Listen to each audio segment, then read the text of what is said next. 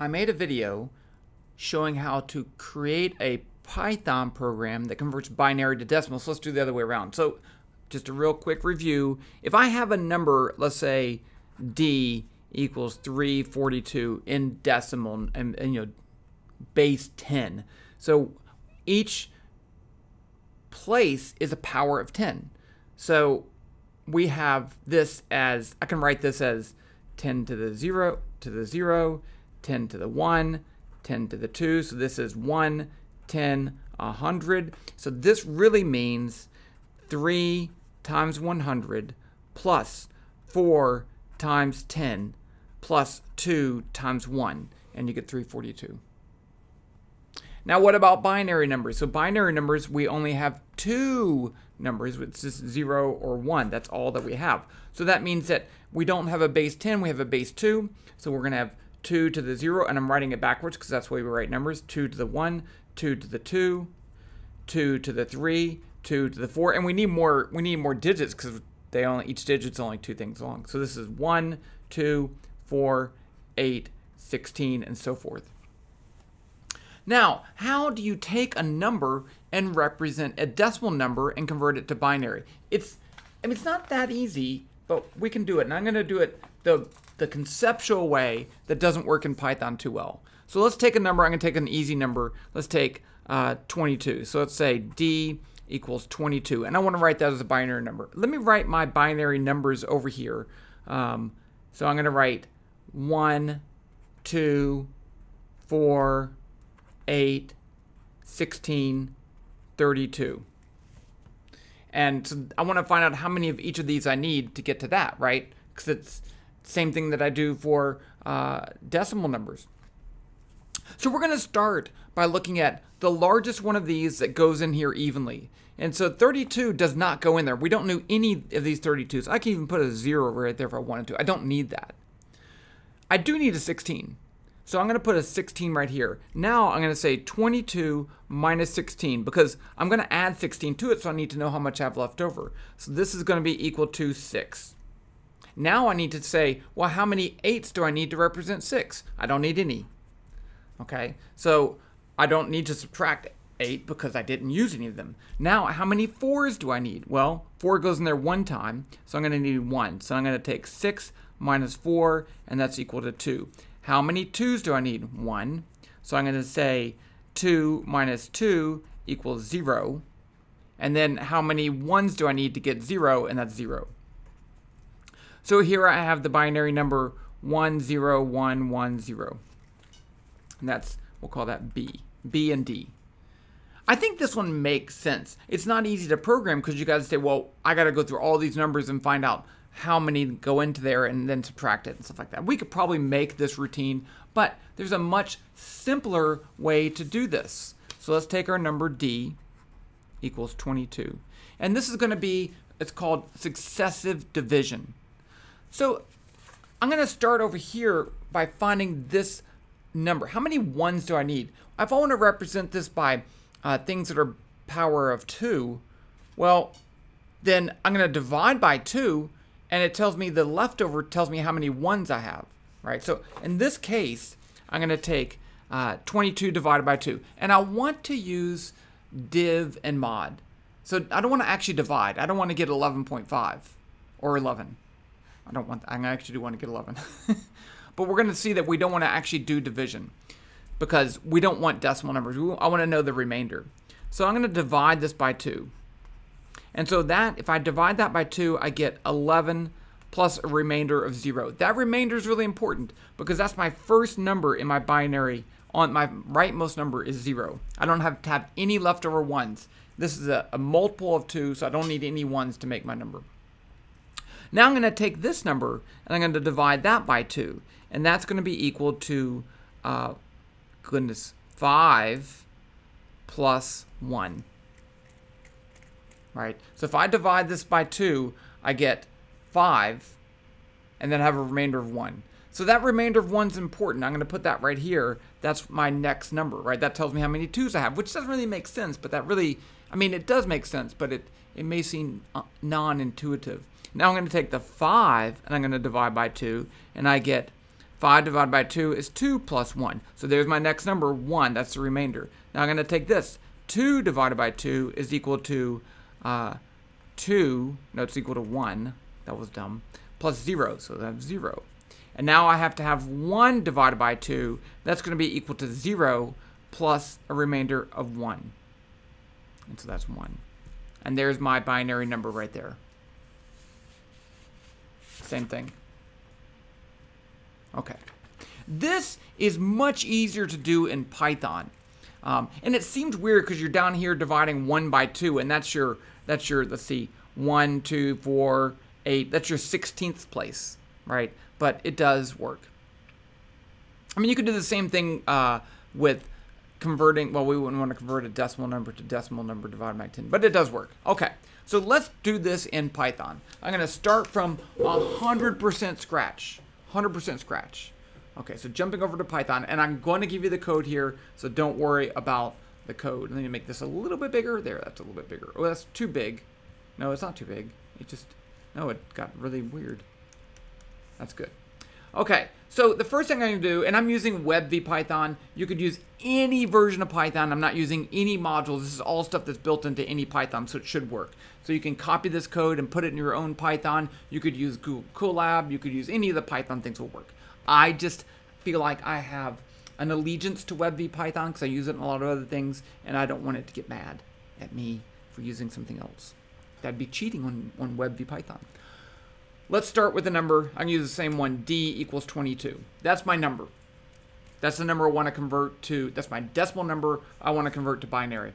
And now I need a list. I'm going to start with a list. I'm going to keep finding numbers, and I want to put those numbers into a list. This looks like it should be a little bit bigger. Okay, so I'm going to call B as my list. That's my binary number. It's empty right now, but I could put a number of things in there if I wanted to, and I'm going to. Now what I want to do is to divide D by the number 2 and keep dividing D divided by 2 until I don't have any more, until it's 0. So I just want to show you something that's kind of very useful. The first is mod. Okay, so let's take that. If you take 22, I'm going to print 22. I'm going to put D mod. In Python, mod is the %, mod 2. What this does is it divides by 2 and it gives you the remainder. So this should be 0. 0. If I do, let's change this to 23 and I divide that by 2, I should have a remainder of 1. 1. Okay, so that's what this is doing. It's dividing and it's giving you the remainder. Now I want to show you something else really useful, and that is this idea of changing a variable. Suppose I have a variable d as 22 and I say d equals d plus 1. And in an algebraic sense, that's like, why would you do that? The d's cancel. It's not a good thing. In Python, this equal sign means make it equal to. So it says take the value of d, which is 22, add 1 to it, and then make that the value of d. So if I print d before this, I get 22. D after this is 23. So I can change the number. I don't need a whole bunch of numbers. I can just change that number. Okay, so we're going to use that. So now let's do this. Oh, I need to do div. So let's say let's just print d div is going to be the division without any remainder. So it's going to give you an integer value. And in Python, you do that with divide, or slash. So this should be 11. 11. Okay. Got it? Yes. Let's do something. Okay. So now let's say we can do this.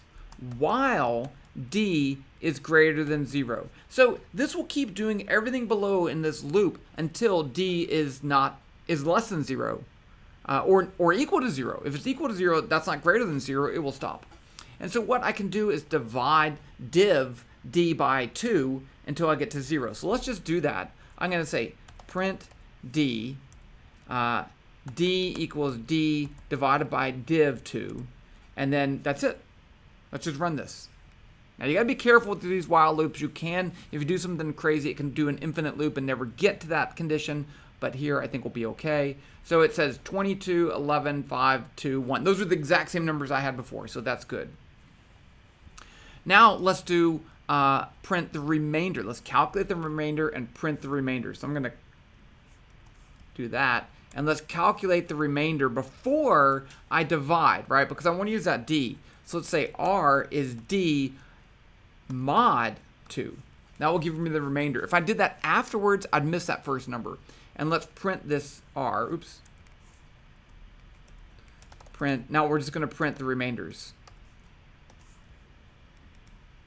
And those are the numbers I want. And that's my binary number right there. All I need to do is to add that to a list or something or a string. I like to add it to a list, and you don't really have to do this, but I'm going to do this. Now let's make a list of the binary numbers. I already did that B. All I need to do is, instead of printing this, I just need to add it to the list. So we can do that in this operation like that. So that says take the list B, add the element R to it, and then we'll be fine. And if this is wrong, actually, just so you know, I'm going to print that after the loop. If you dedent, it's no longer in the loop. So I'm going to say print B equals B, and it's going to be wrong. You notice it's wrong. It's backwards. Do you notice it's backwards? Because when I add something to a list, it adds it to this side over here. It doesn't add it to that side. So what I can fix that. Instead of using this, I'm going to say b.insert, and what place do I want to place? I want to insert it at the beginning of the list. So 0. 0 is the first element, and I want to add R.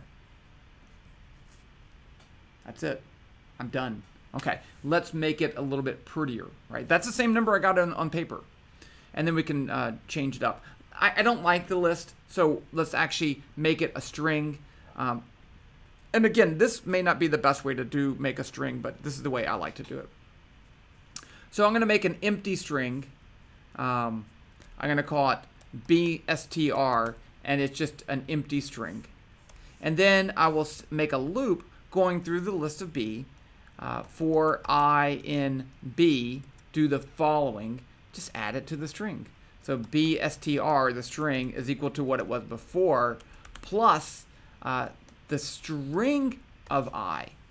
So I'm going to take that value in the list, the number, and I'm going to turn it into a string and then add it to my string. And now I have this bstr.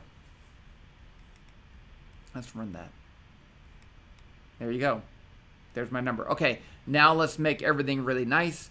I'm going to go down here. I'm going to say print D equals D. Before, I got to do that before I start messing with that value of D. And then print B equals that. So this will convert it, and it'll show you everything right there. So it says D is 22, and the binary number is 10110. Now let's go out of control. Let's make a giant number.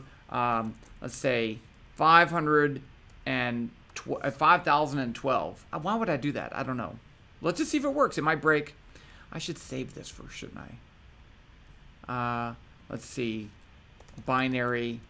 No. Death. I'm going to fix the title. If the title doesn't show up, I have it too small. Okay, I'll fix that.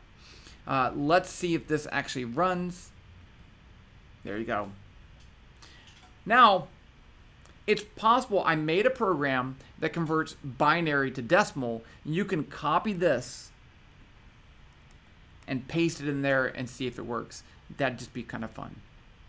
But there you go. Decimal to binary. If you want to challenge yourself, you can see if you can do the greatest factor method, where you find the greatest factor of 2 that will go in there, and then use that to find the next factor and so forth. It's possible. It just takes a little bit more work. This is pretty easy to understand how to do it in Python. I don't think that successive division is easy to understand as much as the other way, but still, we got it to work. Good job. The code's down below, and a link to the previous video down below.